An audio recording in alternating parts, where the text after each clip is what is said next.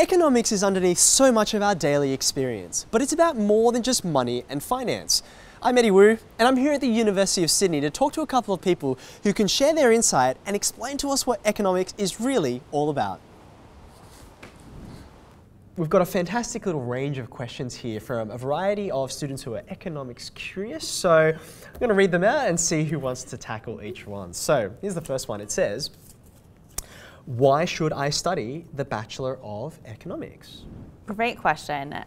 You should study the Bachelor of Economics if you are interested in taking analytical skills such as problem solving, critical thinking, logic, and applying them to social issues like inequality, climate change, or even subjects such as sports or dating. There's so many ways and so many social issues where you can apply economics. My answer, I guess, is a little bit more vague. Why would you want to study economics? You would want to study, or you should study economics so that you understand what's going on, and you want the power, because economics is powerful. Yeah, economists have seats at a lot of important decision tables in government and industry. And so if you want to be an agent of social change, economics is a great degree for you to have. I think also that there's generally a couple of people that are seriously motivated by money. I mean, we could talk about that forever, right?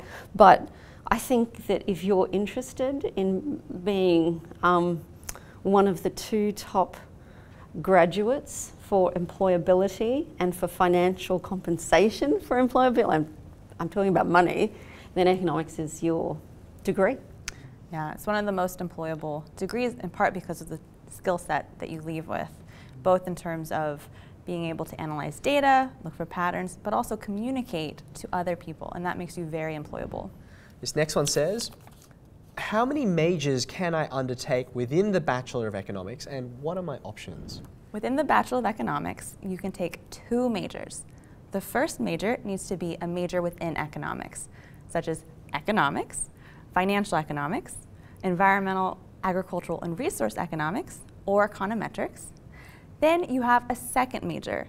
That second major can also be in economics, so a double major in economics, or it can be from a broad pool of majors in both the Faculty of Arts and Social Sciences as well as the business school. So you could take a language as your second major, you could take maths as your second major, computer science, you could do accounting, your second major. You have a lot of flexibility within the Bachelor of Economics degree.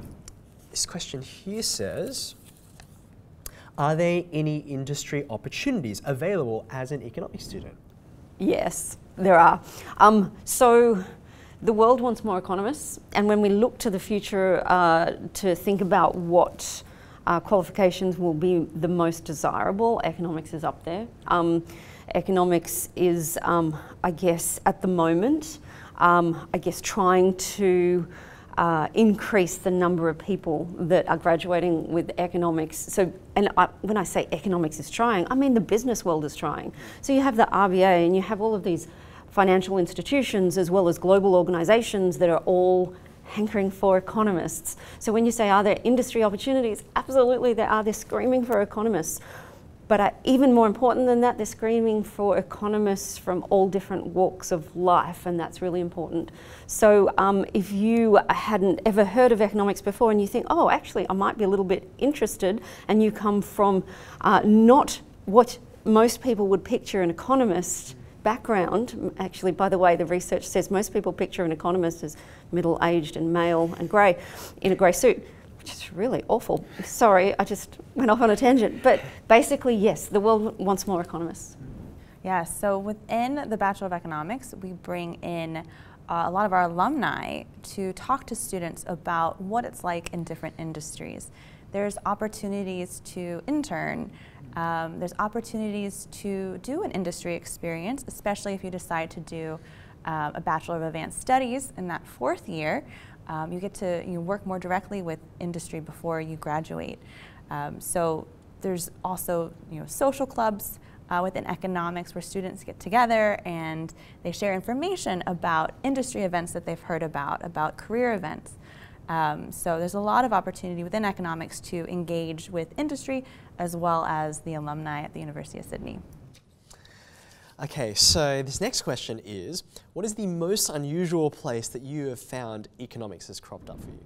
I always found it really fascinating that computer game developers employ economists. So things like The Sims, they need to have an economist to model actually how a society would work. I mean, you wouldn't really expect that computer game development would need economists, but they do. But also I know like there's research done on the economics of dating and the economics of love, and the economics of Christmas present buying is really cool too. In other words, we should all just give gift cards. Or cash. I teach a lecture on the economics of dating and how there's markets for dating, and you have to match with each other on this dating market.